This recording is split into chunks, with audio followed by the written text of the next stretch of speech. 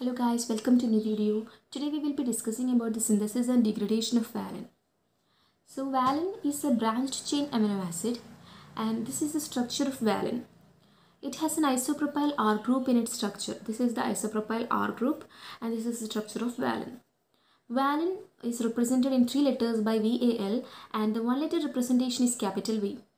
It is a glucogenic amino acid as its degradation leads to succinyl-CoA. Now let us move on to the biosynthesis of valine.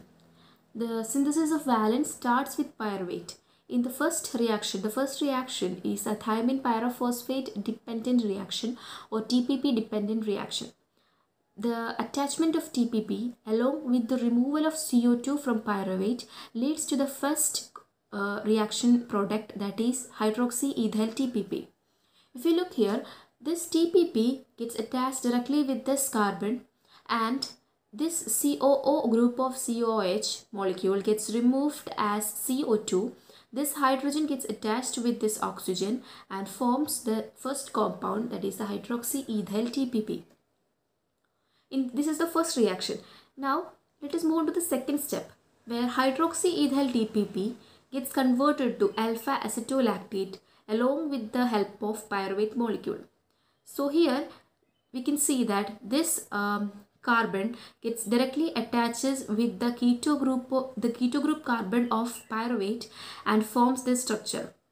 So if you look here, this TPP gets removed, this carbon gets attached with this carbon, and then this oxygen accepts one of the hydrogen from here, that is from here, and forms OH group.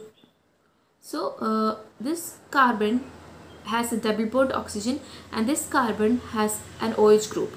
So this is the structure of alpha acetolactate.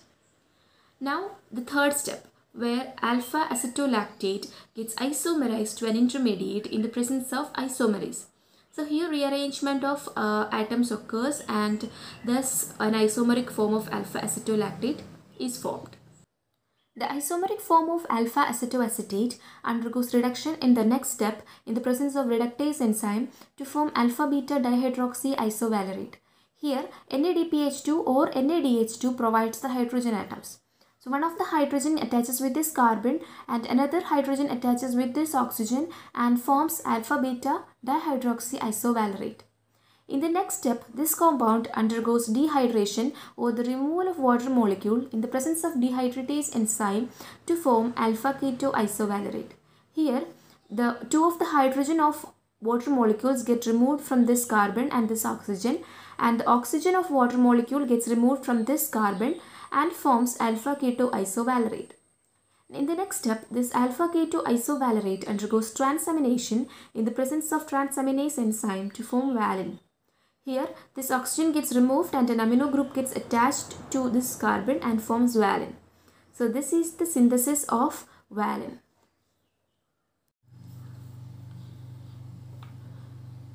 Now let us move on to the degradation of valine. Valine degradation starts with the transamination reaction with presence of transaminase enzyme. So here this NH2 group of valine gets removed and a keto group attaches, thus forms alpha keto isovalerate. In the next reaction, alpha keto isovalerate undergoes decarboxylation reaction in presence of decarboxylase enzyme to form isobutyryl-CoA. Here NAD plus acts as a coenzyme. CoACH is also present there. So here this COO of COOH gets removed as CO2 and this hydrogen along with the hydrogen of CoASH gets removed as NADH2 and this SCoA gets attached with this carbon to form isobutyryl-CoA. In the third step, isobutyryl-CoA undergoes dehydrogenation reaction in presence of dehydrogenase enzyme to form methyl acrylyl-CoA. Here FAD acts as a coenzyme. The two hydrogens are removed from one of the hydrogen from here and another hydrogen from here are removed with FAD and forms FADH2. Thus methyl acrylyl-CoA is formed. In the next reaction, methyl acrylyl-CoA undergoes hydration, that is addition of water in presence of hydratase ennoyl-CoA hydratase enzyme to form beta hydroxy isobutyryl-CoA. Here the OH group of water gets attached with this CH2 group, and the hydrogen of remaining hydrogen of water gets attached with this carbon and forms beta hydroxy isobutyryl CoA. In the next reaction, this beta hydroxy isobutyryl CoA in presence of hydrolase enzyme gets converted to or gets cleaved to beta hydroxy isobutyrate. Here in this step, this S-CoA gets removed by the addition of water. Here, one of the hydrogen of H2O gets removed with this S-CoA as CoA-SH, and the remaining OH group of water gets attached with this carbon and thus forms beta hydroxy isobutyrate. In the next reaction, this beta hydroxy isobutyrate undergoes dehydrogenation reaction to form methyl malonate semialdehyde. Here, NADA plus act as a coenzyme. Two hydrogen, that is one from here and one from here, gets removed with NAD plus as NADH2, and thus methyl malonate semialdehyde is formed. In the next reaction, this methyl malonate semialdehyde undergoes dehydrogenation in presence of dehydrogenase enzyme to form propionyl CoA.